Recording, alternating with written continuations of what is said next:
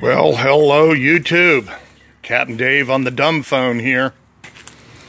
Don't usually use the old dumb phone, but I can't suppress this.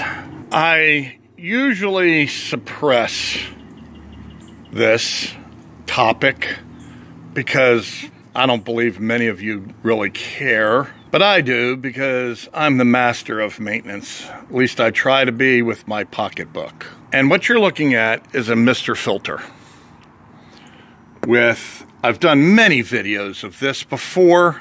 I'm constantly reiterating myself, but that right there is like, I don't know, a 2 micron or 5 micron filter. And this is what I put all my gas through. And as you can see over there, see those jerry cans? That's how I put my gas in.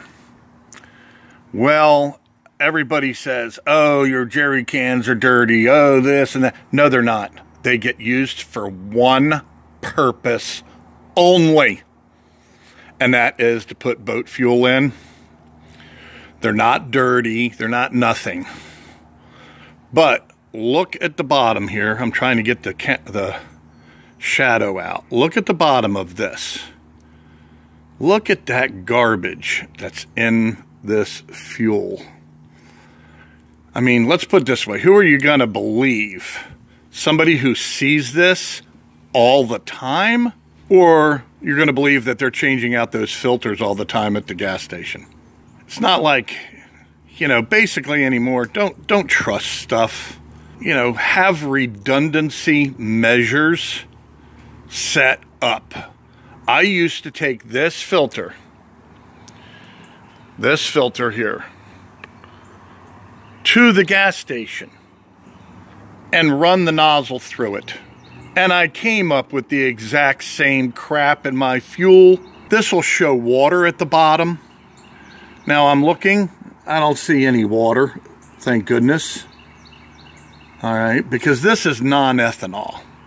This is the stuff that right now is running through my boat, my Suzuki 250, and cost more than diesel. Oh, but I'm not allowed to go up on my charter rates, or I'll just be out of business. I mean, it's such a freaking goddamn catch-22. But look at this. And unfortunately, yes, I run a diesel truck, and I do not run ethanol through a brand new tank in my boat that's never seen ethanol. And I don't run ethanol through this 250 Suzuki or this Merc 15 Pro Kicker.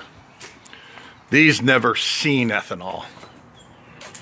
And I'm just not doing it. I'm just not doing it.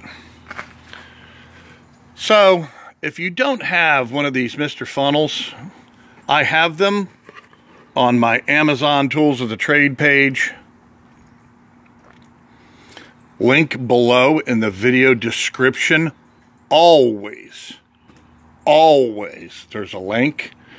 I would really highly recommend. In this day and age, man, don't trust nothing.